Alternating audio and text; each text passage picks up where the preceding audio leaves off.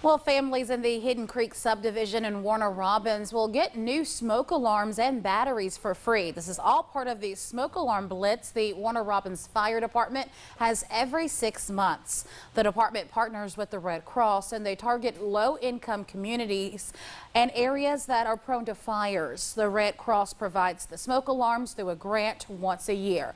The main goal is to make sure every citizen is safe. Well, I think it shows that we really do care, and we want to make sure that everyone has the same opportunity no matter your income or the area of town that you live in.